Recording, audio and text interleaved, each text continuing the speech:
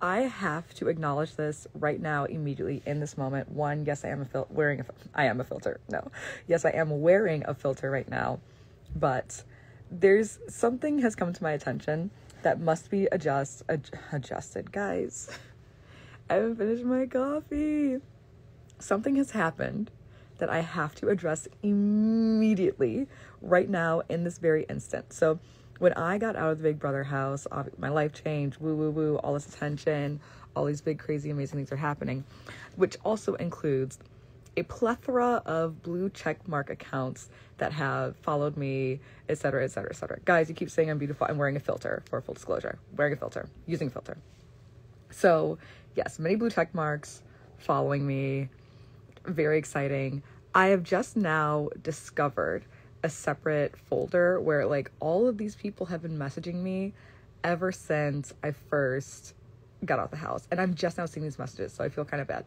Now, there's one person in particular that I noticed followed me in the very beginning and has since unfollowed me. And does it actually matter? No.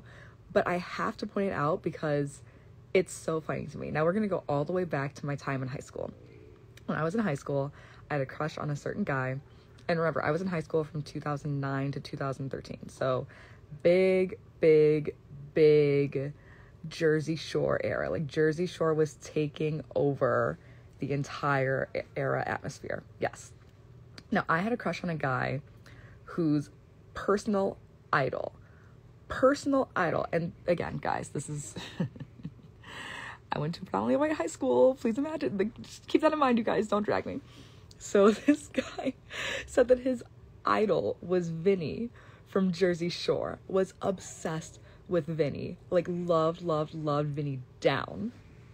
And so, like, I had a crush on this guy had a crush on me, and then things just didn't work out for obvious reasons. I think he's, like, super conservative now, which would never align with me, and he wrote, yeah, I don't know him.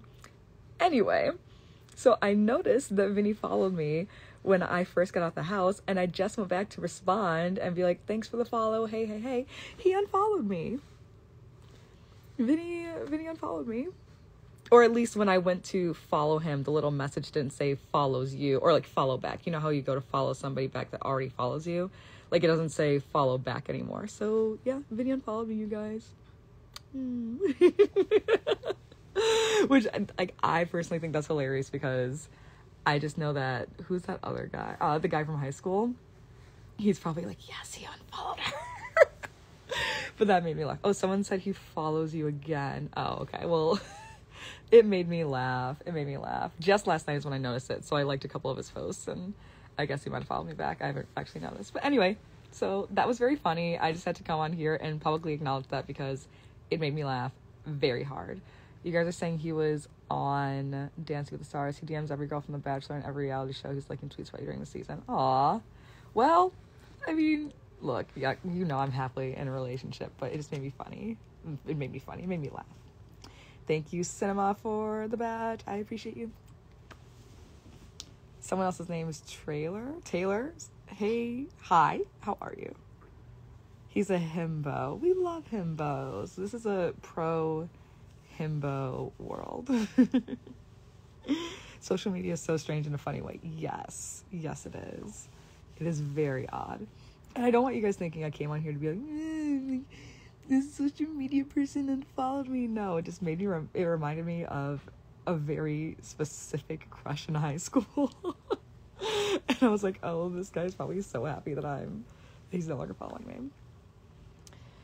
Made me laugh. Maybe he was waiting all this time for you to follow back, so when you didn't, he just unfollow. Maybe, who really cares? But wasn't he also flirting with Gabby from The Bachelorette? And I love that for her. That girl's a queen. Can't wait to wear your press-on nail collab. Me too! Guys, I'm still missing a pinky from the, these are OPI press-on nails. I was helping someone get a,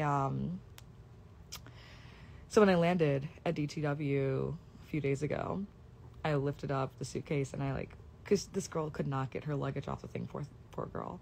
And so when I was going to help her, I popped a nail on. But I did put my middle and index finger, I was able to re-glue. But the pinky, she's gone. Hope you're feeling great today, Taylor. I'm feeling really good. I have had my ridiculous venti shaken espresso, and I feel good. That man just followed back again, lol. Well, Vinny seems cool, and now it literally just reminded me of that high school crush, so that was very funny to me. Sacrifice a nail to help someone, a hero. Bah. Do you have any subs that absolutely shocked you, like you can't believe they want to subscribe? Yes. Obviously, I won't disclose who, but yes. Oh, wait. There's questions in the box. Oh, wait. These are from my stories. Oh, yeah. I posted asking you all who you think, or what you think the new main stage song is going to be for the runway on Drag Race. And a lot of you said Star Baby. And I just listened to it, and yes, I agree. Starbucks is gross. I love iced coffee, too. Tried Pete's iced coffee. I like Pete's. I mean, I like a lot of different iced coffees, but Starbucks is everywhere. Capitalism, baby. Okay, I need to keep packing. And my dad actually needs help. My dad is listening, guys. Words are hard today. I don't know why words are so hard today. But my dad actually wants some help because he needs new jeans. So I'm gonna go shopping with my dad to get him a couple new outfits. And I have to text him back. Perry! Everyone say hi to my friend Perry. Perry and I used to work together at Trunk Club. Wow, I'm literally talking about being a personal stylist again. Perry used to be a personal stylist with me at Trunk Club. Perry's getting married soon. Congratulations, Perry. Everyone send some love. Here's what I loved about Perry. He didn't give a fuck about anybody. That man would clock into his job, and he would sit there sometimes on FaceTime on the phone with some friends and just do his job. That man would mind his business and let other people talk their mess, and he would stay out of it. And he was a fabulous stylist, is a fabulous stylist, has amazing personal style. No, Perry is that man. And I'm just so happy that you found love and you're getting married. And you grew your hair out. You look amazing, baby. I'm so proud of you. Do you want to get married anytime soon? Not anytime soon, no. No. Oh, but you asked where I'm moving. I'm still in Michigan. So I am getting my own apartment here in Michigan. I was just traveling so much, and with my life being so different now, I get PR boxes all the time, which I'm going to post one I'm really excited about soon. But I get PR boxes all the time. I have a lot of requests to make specific type of content, and I've been living in my mom's house for basically 2 years now. I want my own space, and functionally for all the projects that I'm working on, I need my own space. So I'm getting my own apartment again. I miss having my own space. I really do. So this will kind of be my creative space. Obviously, it'll be my home. I get to curate exactly what I want. I'm going to be creating a lot more this year. I'm really excited about the amazing things on the plate. And also, I'm traveling so much that it's kind of my own crash pad. I actually felt really bad. I literally come back to my mom's place, and I'm just like, I drop my stuff, I do laundry, and I'm maybe here for maybe 5 days, and then I'm packing and I'm on the road again. So, yeah. Someone said lesbians love me. I love the lesbians. I am not a lesbian, but I love the lesbians. I love the entire Alphabet Mafia. I love when you guys call yourselves the Alphabet Mafia. Ooh, okay, a question. How are you all feeling about Drag Race being on MTV? And what are you all thinking about, what's the WeHo show called? It's like the Real Friends of West Hollywood. Is that what it's called? Where are you at in Big Brother Canada 10? I'm pretty early on. Like, really early on. Where are you moving to in Michigan? I'm not telling y'all. Oh my god. They cut the episodes to an hour. I'm upset. Yeah, I saw that. So the, what is it? The premiere tonight is 2 hours, which I'm really excited for. But I'm bummed that the episodes are only going to be an hour. Yeah, I saw a lot of pushback against the WeHo show, which is like, I think, look, I'm a straight cisgendered woman. I really shouldn't be commenting on like shows that are for the queer community. Like, it's theirs to accept or reject, so I really don't have an actual say in it. But I am excited to see it because there are a couple people on the show that I really like. Obviously, Todrick is a friend of mine, and I think I'm safe to say this. Like, I was staying with Todrick for about like a month after the show, and that's around the time when they were filming. So I wouldn't be shocked if I'm just like walking around in the background at some point. So if you don't want to watch, just maybe like watch see if I'm in the background. And if I am in the background, I'm most likely just like in sweatpants. I'm probably in the back just like hunched over. Oh my god. A lot of people are saying that you guys want to see it on Paramount Plus. I think that'd be really interesting. I'm up and down on streaming. When I move, I am definitely going to be cutting cable and streaming only for myself. So it'll be interesting to see how I feel about like where we go. How about a gay showmance on Big Brother? I would love that. Kindly follow me back right now. Was that kind? Chatney, thank you for buying a badge. The shade of them filming in sweatpants. Child, that was all my fault. Listen, I minded my business when I was at Todrick's. I would just stay in a room because I was so tired from all the interviews they had me doing. Like, I loved doing them, but you guys remember I was like booked back to back all day. So I would literally have like, we called it the work mullet. I would have like a nice cute top on. Actually, sometimes I wouldn't even have a cute top on. But I would have like a cute top on and sweatpants. And then when I was done, I would probably take it off and throw on another top and just like go get a smoothie, come back. I was chilling. Like, I was decompressing and chilling. I've heard a couple people call Todrick's the reality star halfway house. Like, it's where you go to get reintegrated with society before you move on with the rest of your life. And that is 100% what I was doing. Every hour a new Taylor interview was dropping. Literally, like, every hour a new Taylor interview was dropping. And I feel like every 45 minutes I was doing a new interview. Like, there was so much happening. So, yeah. MTV has nothing these days but teenage pregnancies on the challenge. Yeah, I mean, the last time I seriously watched shows on MTV was like The Next, Parental Control. What's the other one? Room Raiders. That was the era when I was hooked on MTV. And then once I got off that little train, that's when the challenge is really taking over. The 16 and Pregnant shows, Jersey Shore, like that era, that's when I was like, I'm out, no thank you. Jumped over to Bravo, and E became a Bravo and E girly. Oh my god, I'm ridiculous. This is on all the time. Yeah, I'm very here. I just tweeted this. Like, very here for the yassification of MTV. Bring it back, make her gay. Super into it. Danielle Reyes wants to be on Survivor. That's good for her. I personally will not be doing it. Yeah, I love this MTV revamp that they're doing. Like, I also think, like, it's kind of stale right now. I saw Rachel Swindler's in the building. Hey, boo!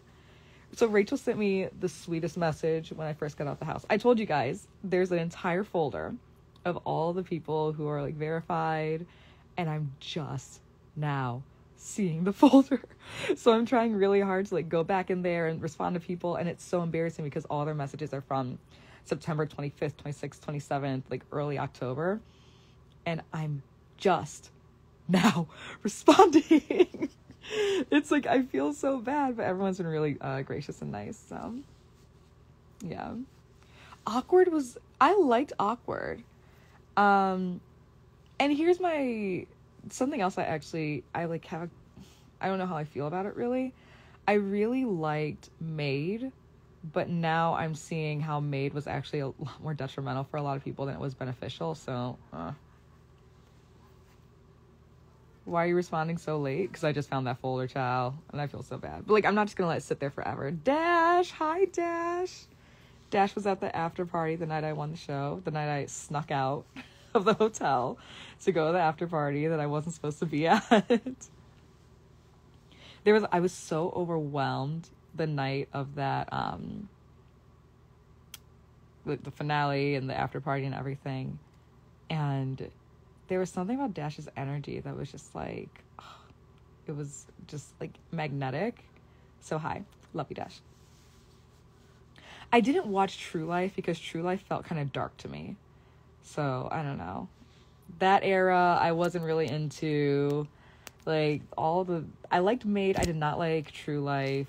I did not like Laguna Beach. Laguna Beach was the show. I liked Laguna Beach. I liked The Hills.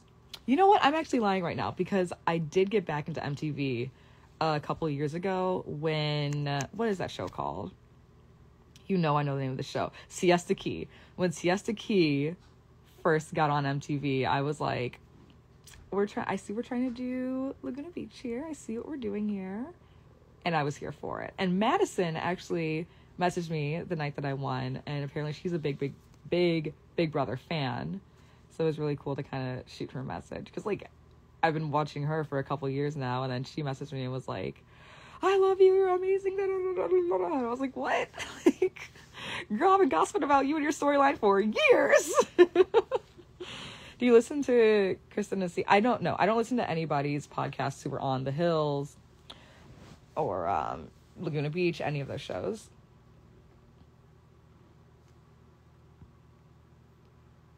Oh, love you, Dash. Cribs was great, but we're talking the OG Cribs era. Punk'd was a great one. We're talking OG Punk'd era. Yeah, those were good times. Those are good times. My picks are worthy. Thank you for buying a badge. So yeah, I like MTV has its ebbs and flows. I think personally, this is what I would like to see out of MTV. I love, actually no, Are You the One is on Paramount Plus now, which I guess makes sense. I wish they would do like a gender fluid season again, or like a pansexual season. That was pretty good. And I could see why that's on Paramount Plus. Damn, Jen Saw got 6.5 years. That's on her. Next, when it was gays. Dash, did you just see that I retweeted that? The clip of Next when it was all gays. I would saw off my left foot so I could host Next. And we could do like all genders, all sexualities, obviously. I would scream. Like that is my niche right there. If I could host Next, bring it back. I didn't watch the trailer for Are You the One? But my friend Cammie's hosting. Go Cammie, love her. And she's got Catfish too. Like Cammie's killing it. So I'm really excited for her. Yes, I would Saw. Electric Saw, baby. The iconic no fake orgasm shirt. Of course. We love Bellessa over here.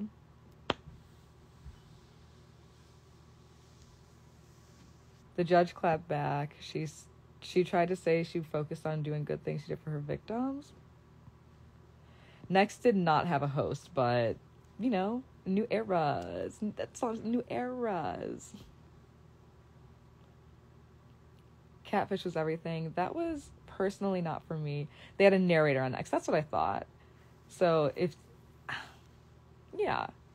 Now that you say narrator, it makes me think of Michelle on The Circle. But I think, let me host it. I could host it. That'd be fun. I liked Room Raiders. Room Raiders would be really interesting. I think they're like... I think about this all the time. Like, what are shows that could not exist in this era?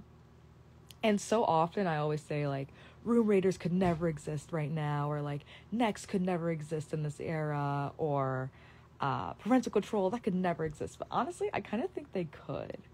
And it would be really, really interesting. I think Room Raiders, there's got to, maybe like, I don't know, because if you sign up for it, like, you're going to get kidnapped. Like, I got kidnapped for Big Brother. I didn't get black bagged and thrown into the back of a truck. But I think there's a way where you could definitely surprise someone and take them away and do the same setup, like have someone go and explore their room and all that stuff. Like, I think Room Raiders could exist. oops, I almost blocked somebody by mistake. That was a mistake. I think Next could be revamped and done really well. And I think any of these shows really could be revamped to fit today. I actually think that Next would do really well because Next could be like obviously you would have to call it Next, but it would kind of be in that vein of like Red Flags, you know? So I think instead of people being like, even if they next somebody for shallow things, people could just be like, that's a red flag for me. Personally, that's a red flag because I used to date somebody and da-da-da-da, and I just know to avoid that at the first sign, da-da-da-da. You could even bring in like a psychologist at the end of it. I don't know. I think there's some really cool things you could do there. So MTV, where's my contract? Let me call them up. Let me call up Paramount, CBS. Put me in, coach. Where's my agent? And when they attempted to redo TRL, you can't redo TRL. Like, people don't show up for music videos in the same way. Honestly, I forget the music videos even exist, which is sad because I love music videos. I wish that there was like a good, here's what we need. For the cultural reasons, we need VH1, I Love, and Era, because there's so much cultural knowledge that millennials have because of those programs. We need that back. Bring on a therapist and an astrologer. Whoever said that, iconic. Yes, a therapist and an astrologer involved in Next. It would make it amazing. But anyway, we need like those cultural touch points again, because you need to educate people so they have the references of current music. So yeah, we need I Love whatever era. We need at least 2 hours in the morning. We need 2 hours in the morning of just music videos. Because here's the thing. When I go to like someone's house party or some event or like even a restaurant and there's music videos playing in the background, I'm kind of like, oh, I didn't even know this had a video. Wow. Wow, I like this. Like, that's interesting. But I don't have that touch point because I don't have things just playing music videos in the background anymore. I don't search that out. You literally have to search it out these days, where when I was growing up, weird to say that, but when I was growing up, it's always just on. Like, there are a few channels that you tune into for cultural relevancy, and MTV used to be that. Or even, like, okay, now I'm talking specifically about MTV, but let's talk about and think about the places where you go for cultural relevancy. Streaming channels, yes, but, like, if the commercials on Bravo and E were just music videos, remember when people did that? Music videos during commercials? An era. Anyway, that's how I feel about MTV. Paramount, it's after the holidays. Y'all are back at work. Let me give these people a call. I have some ideas and they need to listen to me. Okay, I really just came in here to complain about Vinny unfollowing me, but also just laugh about my high school crush, which LOL. But I guess he followed me back again, which is, again, very funny. So I love you guys. I need to pack, and then I need to go help my dad find some new jeans. Love you guys. Be kind. Don't be nice. Be kind. You know there's a difference. All right. Peace. Later. Bye.